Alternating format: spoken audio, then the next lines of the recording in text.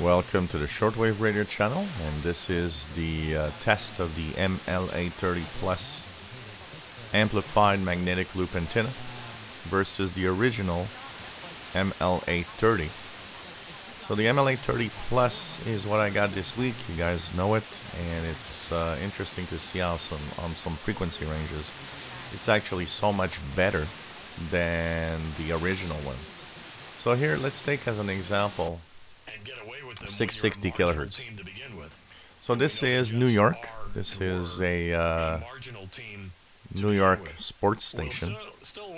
So you see here the signal to noise ratio around 17 dB, 16, 17, S9 signal. And this is on the original MLA 30.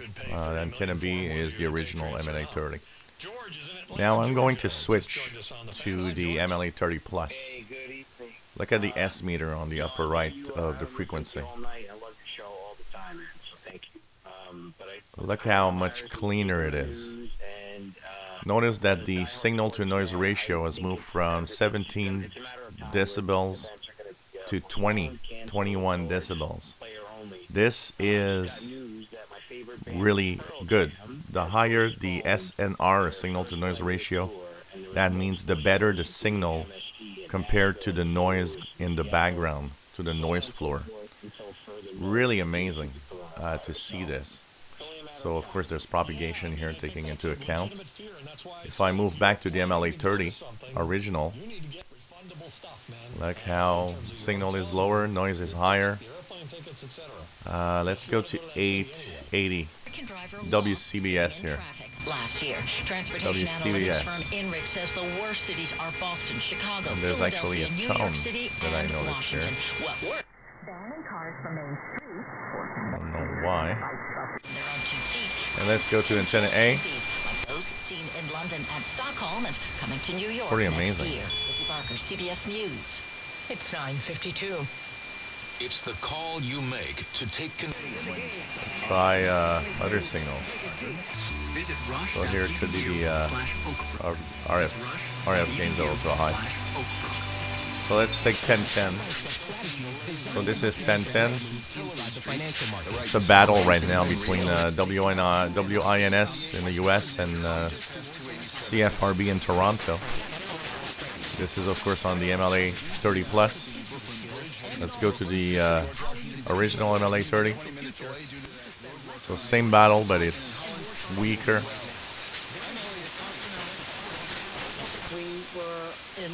WBZ in Boston, 1030 kilohertz. This is the original MLA 30. Canceled their Special Olympics tournaments next weekend. Let's now go to the MLA 30 Plus. My son is looking forward to this. His teammates were looking really forward to this. I'm going to throw this out because really a much better signal. They won all their games. They got a gold and a much medal. better signal to noise ratio also. And it was just, but whether they got gold.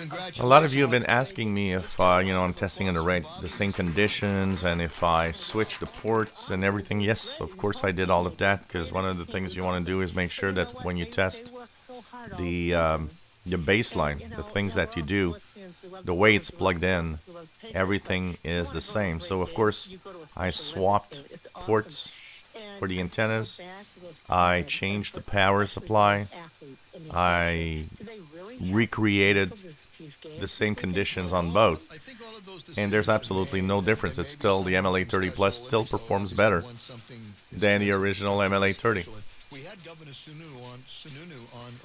So here, for example, is Bloomberg, New York. We've been talking a lot about how the people most at risk are those that have underlying symptoms that we just mentioned, this and is, of course the elderly. But the WHO did tell us on Bloomberg yesterday that that doesn't mean this is the MLA 30 Plus on Bloomberg, New York, 1130 kilohertz medium wave. What have you heard about children being affected?